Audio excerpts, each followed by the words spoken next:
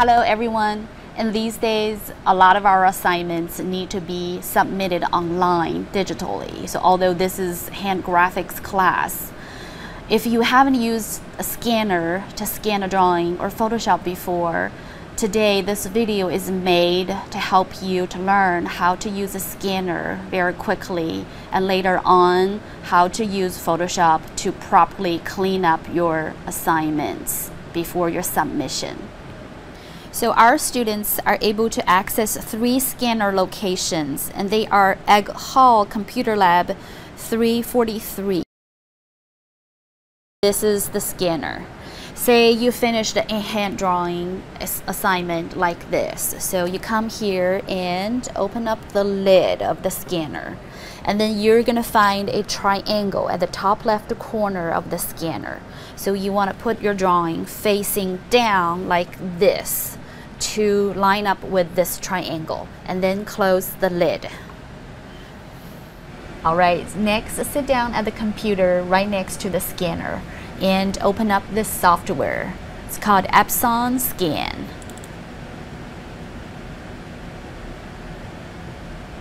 And there are a lot of defaults such as office mode, color, 300 dpi as the resolution. You can keep them all.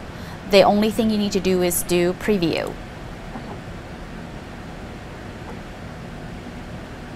And this preview window will show you how much image you are scanning. So this looks pretty good.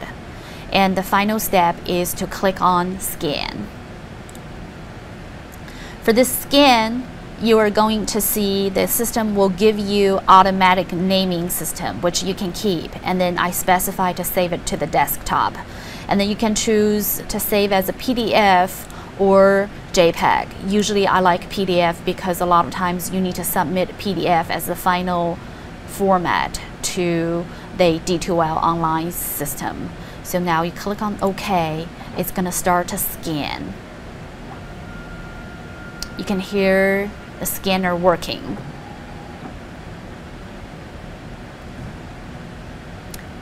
So now you need to do Save File so that you can finally get that digital file. Now it appears on my screen, this PDF file. I'm opening it up.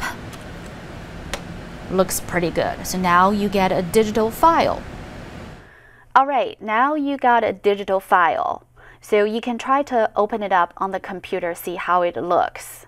So this is how it looks for my file on the computer by Adobe Acrobat. You can discover that there are some gray background, some mistakes that I need to correct, and then there are something that I need to do to rotate the drawings. And this part of work has to be done in Photoshop. So now I'm going to close it up and then open it up in Photoshop. So find a computer. That computer has a Photoshop, like this icon, PS. That's a Photoshop. And then this is the file you just scanned. You right click on the file and then do Open With and find Photoshop in the list. If it's not, click on the Choose Default Program. The Photoshop has to be there. So now I'm going to just open up with Photoshop. Okay, it's in Photoshop now. The first thing you need to clean up for this drawing is to rotate this drawing to be perfect 90 degrees. Right now it's tilted. So the first thing you need to do is to pull out some reference lines, and the reference lines are hidden in the rulers. So if you don't see the rulers, follow this with me, please. So you do View and click on Rulers. So now you see these bars, that's the rulers on the top and the left.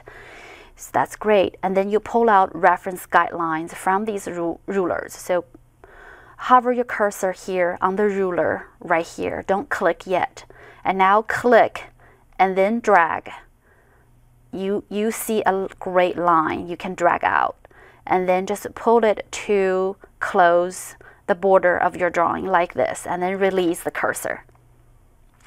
Now you see a light blue reference line, which won't print. It only shows up on the screen.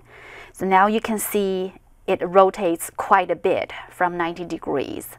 The next thing you need to do is go to the menu here, Image, and Image Rotation.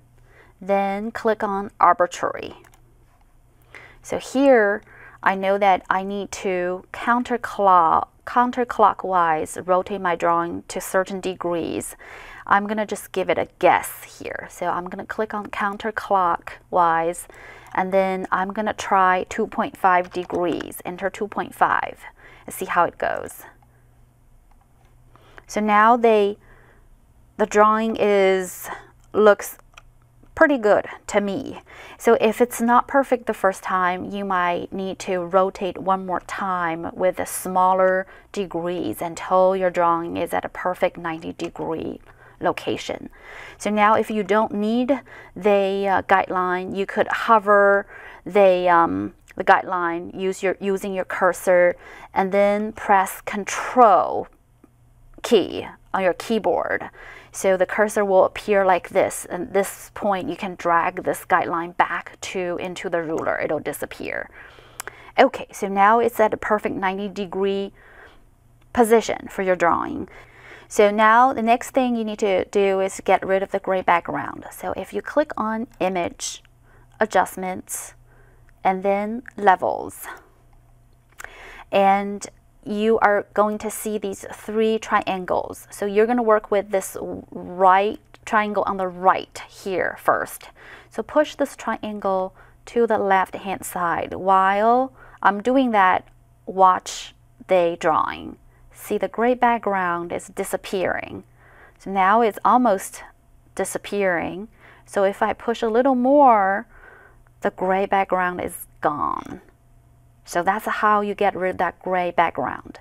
And you might also discover that these black lines might have gotten a little more gray instead of pure black.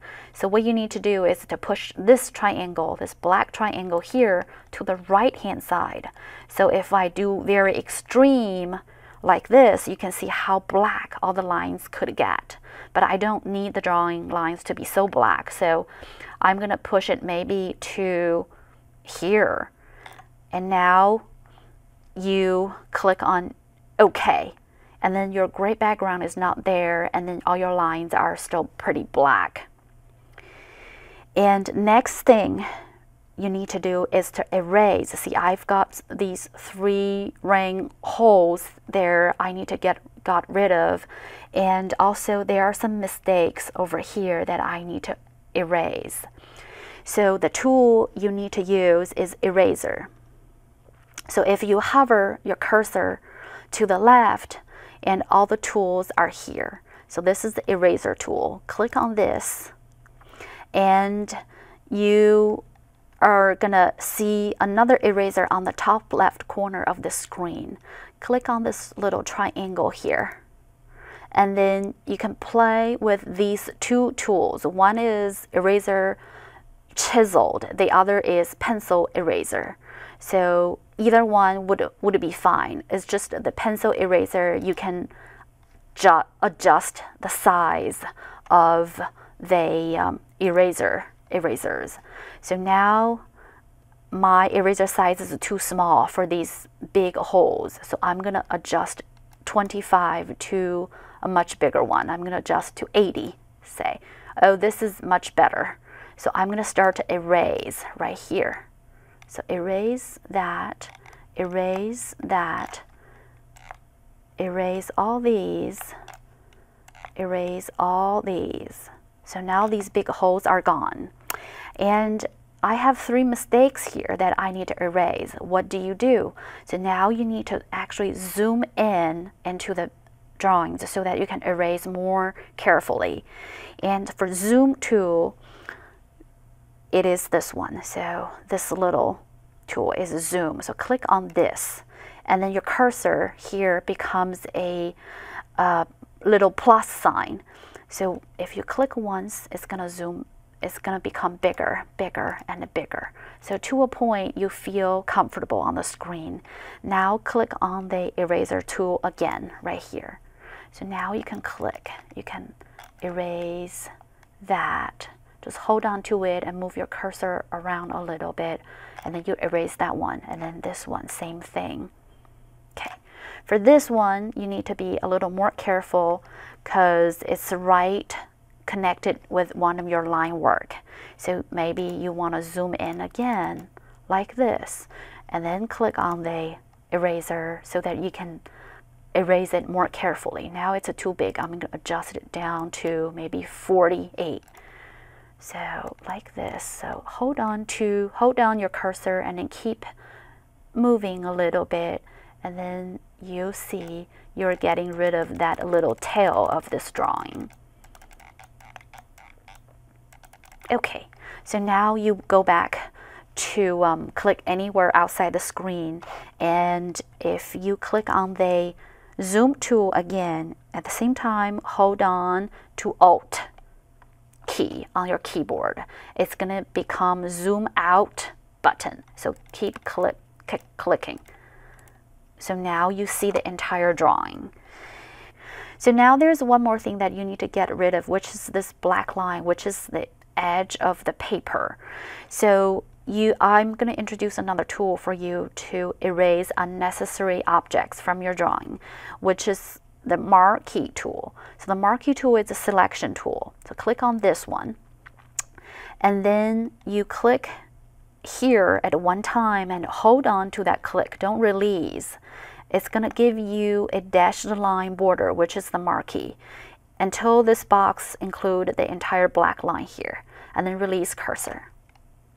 Right now you could press delete button on your keyboard, and now this pop-up window is asking you to fill this marquee area using either background color or foreground color. So I'm going to use background color, and what it means is that, see, this black is foreground color, this white is background color. So when you delete, it's going to use here says background color to fill this marquee box. So you click on OK, and then it fills with white color, so you don't see that line anymore, meaning the same thing as delete. Now you click on anywhere on the white space of the drawing, the marquee box will be deselected. So this drawing has become pretty clean by now. Alright, so now one more thing that you need to check for this drawing is the image size or canvas size. So what you need to do is click on image and then canvas size. See, it shows this drawing is 9.6 by 12.9 inches, which is bigger than the regular letter size paper. The letter size paper should be 8.5 by 11. So what you need to do is enter the correct size here, 8.5 by 11, and then click on OK. So the computer will prompt you that the new proposed size might be smaller than the current size. It's okay, that's what we want. We want to crop something out. So do proceed. Now check again, image canvas size. Now it's a perfect 11 by 8.5 size. So the size is okay, cancel out. So one last thing that you need to do if you want to make it very professional, see, this drawing is not very much centered, not bottom, top, not left, right. So the next thing you need to do is do select all. So you see the big marquee box all the way around this canvas. And then click on this tool. This is the move tool. Once you click on it, move your cursor back here, anywhere on the drawing, and then use the 4 arrows on your keyboard to move this drawing around until you see it visually centered on the white canvas. So I'm moving down slowly, and then now I'm going to move it to the left slowly, just like this. Once you feel it's very much centered, and then you can do select, deselect, so the marquee is gone. And now this drawing looks pretty perfect. gray background is gone, mistakes are corrected, and it's all centered. It's perfect 90 degrees, vertical, horizontal. And now you can save this drawing and be ready to submit online. I'm going to just do File, Save As, and say Cleaned Up. And click on Save PDF because it's this PDF, and then say yes. And I'm going to go to the desktop. Now I've got another PDF file on the desktop. It says Clean Up. So if I double click on it, my new PDF is perfectly clean and at the right location. You can do a quick comparison. This is the old one right here, and this is the cleaned up one right here. All right, so that's how you scan your hand drawings and then clean it up in Photoshop. Thank you.